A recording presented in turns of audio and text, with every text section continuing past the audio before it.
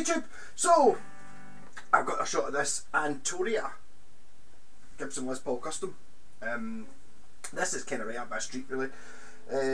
So serial number says made in Japan on the neck, it's a bolt on neck. Got a little bit of buckle rash in the back, maybe used by some Judas Priest fan with a massive belt buckle. Yeah, so the serial number starts K76. So if I go by Japanese serial numbers, I think K stands for the month, and 76 would either be 1976, or it could be the 7 could be for 77. So I'd say 76, 77 for this. Got a very this bit thing here reminds me very much of Transformers. It's kind of like an elongated, is it Decepticons logo, I think. You would argue that this could be past the lawsuit era because it doesn't have a Gibson shaped headstock, even though there wasn't really a lawsuit.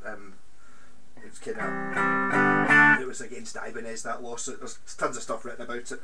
All the things that say lawsuit era kind of doesn't really exist because you don't really. Oh, lawsuit era I suppose does, but there weren't any guitars that actually had a lawsuit on them because Gibson wrote to Ibanez because they were, but by that point I think they'd already changed their headstock to something more similar to this. By that point they were making their own guitars anyway, so not really that bothered about doing copies. So this kind of, it's sort of similar to basically any of these black Les Paul Customs. I had a Grant one. One of the reasons I've got it is my pal, what he doesn't know, he didn't tell me was the volume control for the neck pickup isn't brilliant. When you put it up to full, it cuts out. So I don't know whether that seems to work for the rest of the travel. So it might, contact cleaner might clean it. So as long as I don't put the volume up to 10, if I keep it at 9, it doesn't cut out.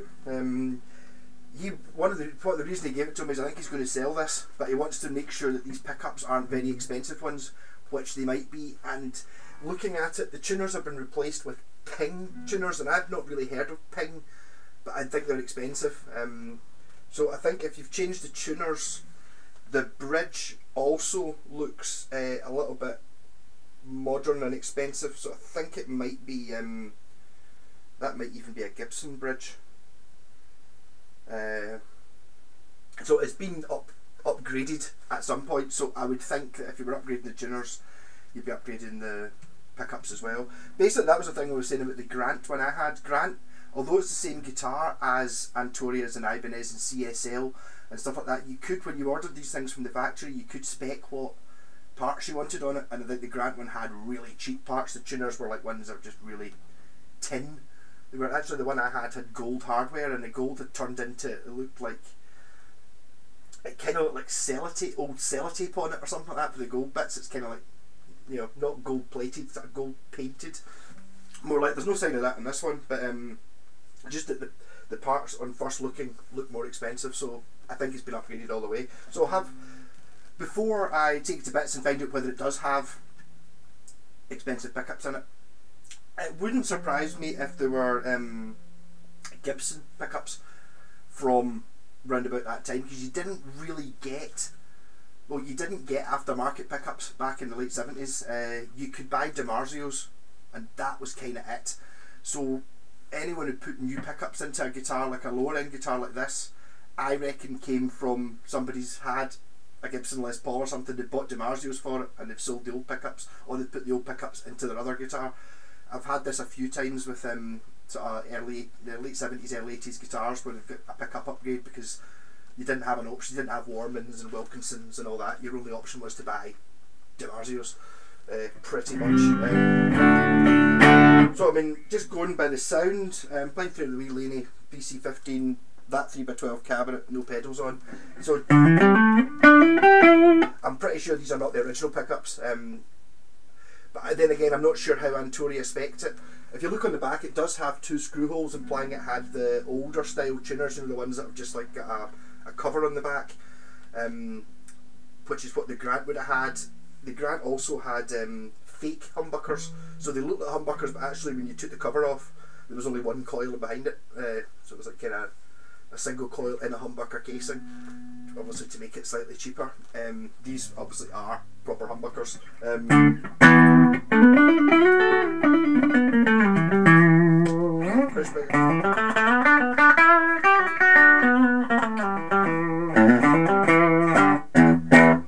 So I've got some drums and some bit of distortion on it.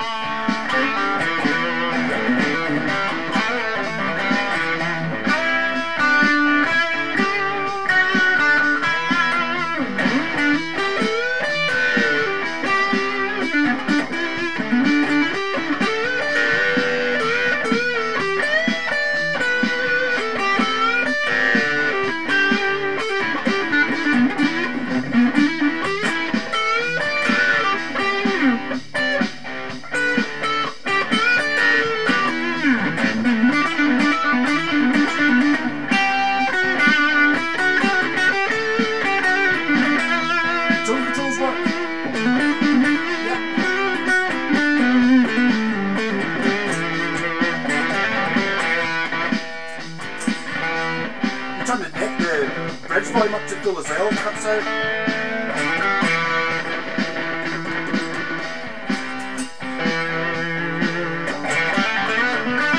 So maybe get new pots, basically.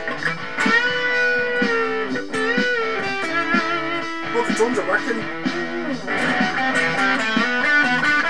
Both pickups.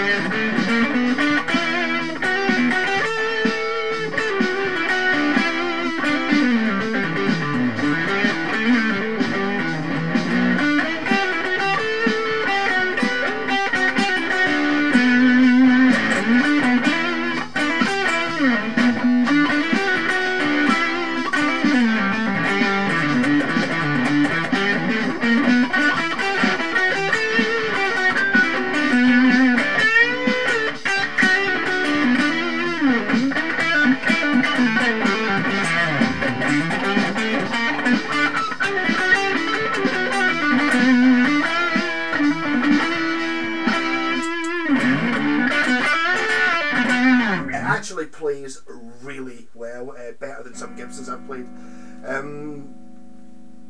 Yeah, so it's got a very Gibson-y neck profile, as you would sort of expect. I'm not sure whether this would be a proper cap on it, or quite often with this sort of, it's hard to tell with these guitars because they made hundreds of thousands, millions, however many they made in the 70s, that all kind of look the same at the first outlook.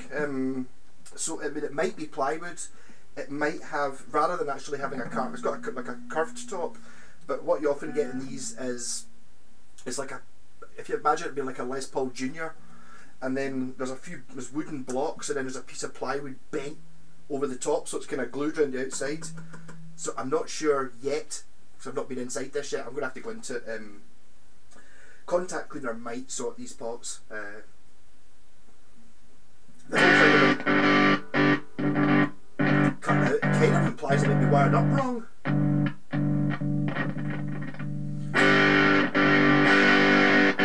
Well, there could just be a bit of dirt on it. I mean, even the frets they're used, but they're not bad. They're usable. It even says custom on the headstock.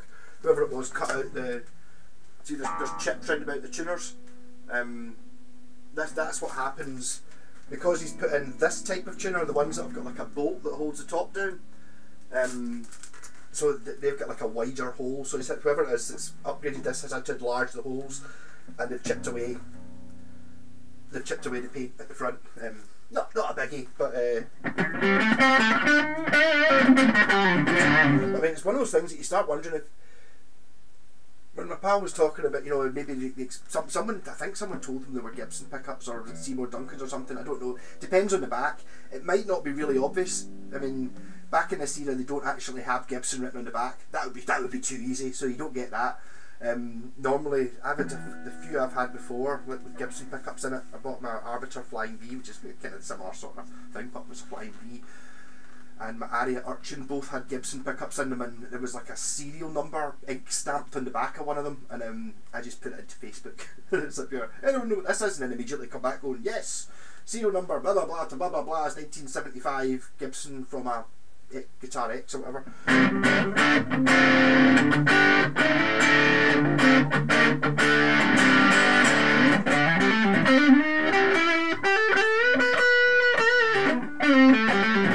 But of all the sort of Japanese copy guitars, this is probably the nicest one actually I've played.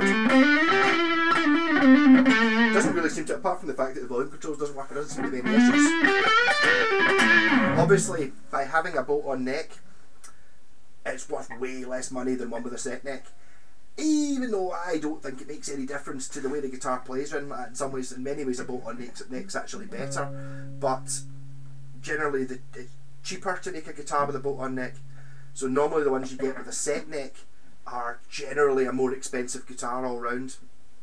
Kind of the way of thinking. Also, being a bolt-on neck, lots of people will be like, you're all bolt-on neck, well you can't bolt-on neck Les Paul. Oh no, it's awful. It's like, that's not the case. I mean, this absolutely wipes the floor with any set neck Epiphones I've ever played. It seems sort of lighter and more does it sound like a Les Paul?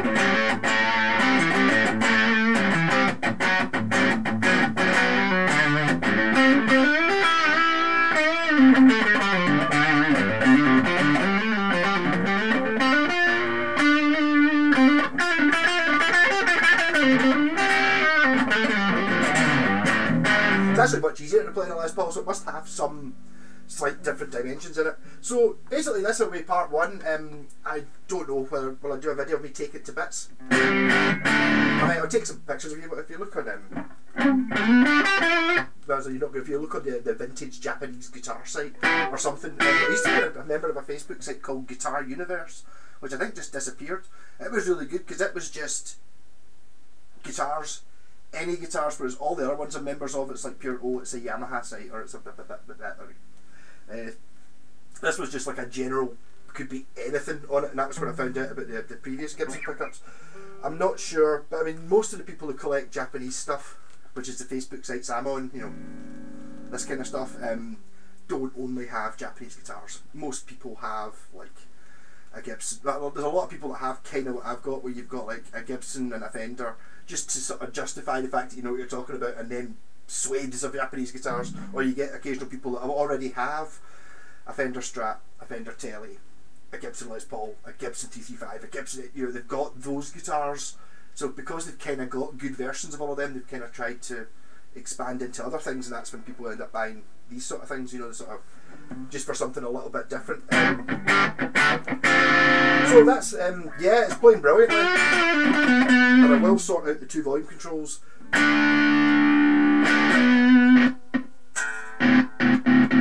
It'd be really nice if they just cleaned up the contact cleaner.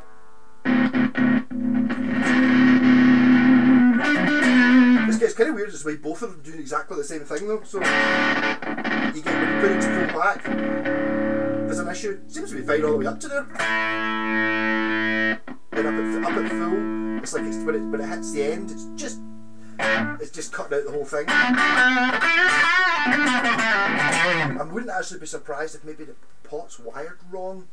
Maybe because you do put an earth on the pot to earth it when it's completely at zero. So I wonder if what it's doing, instead of earthing it when the pot's at zero, it's earthing it when the pot's at maximum. I know when I get into it.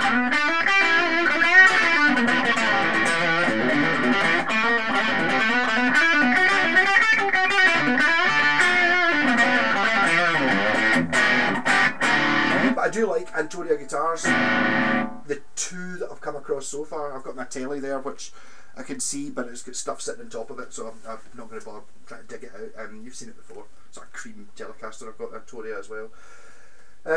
As in for factory, not sure. I'm sure the serial number starting K. I'm trying to think of what guitars I've got that I've got a serial number that starts with a letter. I think Ibanez. I think I've got Ibanez. I think I've got a. I'm sure my Ibanez Destroyer starts K85. I think I've got Arias that might do it as well. So it's one of those ones that I'm not sure of the factory. It might be a Tushin. I don't know. There will be experts out there who specialise more in this. I'm kind of, I don't really specialise, but I'm more into the sort of slightly later.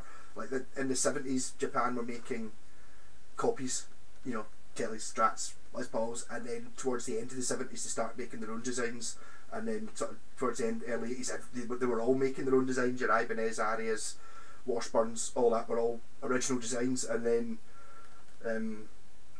by the time it got to sort of 86, 87, there was something happened to the economy, like exchange rates and stuff changed about, and suddenly Japanese guitars became very expensive, and what they did was they moved everything to Korea and started making really cheap guitars, kind of what we now know as modern guitars, whereas at this point this was kind of like your only option that wasn't a Gibson Les Paul, was to get a copy, and they made it as good as they could, rather than making it as cheap as they could, which is what happened later on.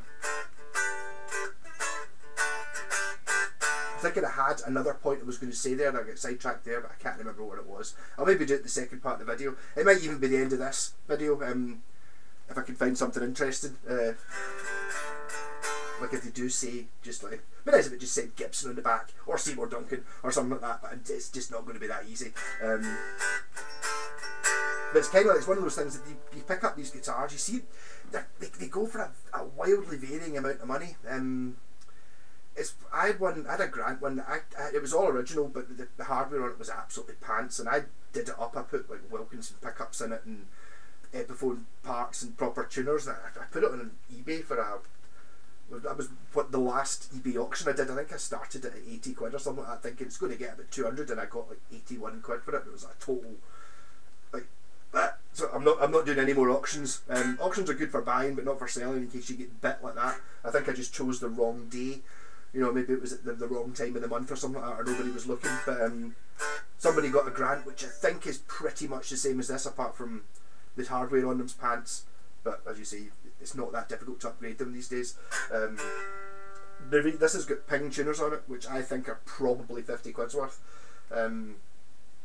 Because I don't think you could. It was the same with all parts. You couldn't buy. The only aftermarket parts you could get would be probably ping tuners, Grovers. That was kind of it. You couldn't buy like, oh, I just want to replace the ones that are on the ones that work, and it's like, no, you have to buy. It's only aftermarket selling expensive stuff. Same with your pickups. You know, if you're it's 1979, you've got this guitar and the bridge pickups burst. Your really only option to replace it is to buy a DiMarzio, or try and find a second-hand one. And the second-hand ones you're going to get are ones where somebody's bought DiMarzios for a Gibson and they're selling on the Gibson pickups. Hence these, I think. Obviously the second part of the video might be very different. So, but it is a nice guitar.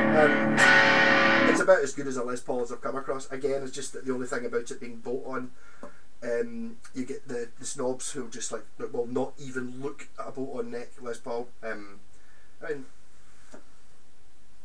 you know, how much is a custom shop Strat? Couple of grand. They're bolt on. Custom shop Les Pauls aren't bolt on though. Anyhow, rock on. Oh, live stream's back on. I've moved on to Sundays. I'm in the studio tomorrow. But I finish at 2 o'clock, so I should have plenty of time to try and work out something to talk about. I was expecting a guitar in the post today, but it's been delayed, which is annoying because yesterday I had it right down to at your local depot. And I was like, because it was meant to come yesterday. There's maybe something to do with why the guitars on the wall are this particular range. And then today it's looking at it and it's no longer. It's gone back the way. So I don't know what's happening. It's still in transit to my local depot. So I don't know when that's going to arrive. That's why last night's video was a bit of a mess. When I was doing the...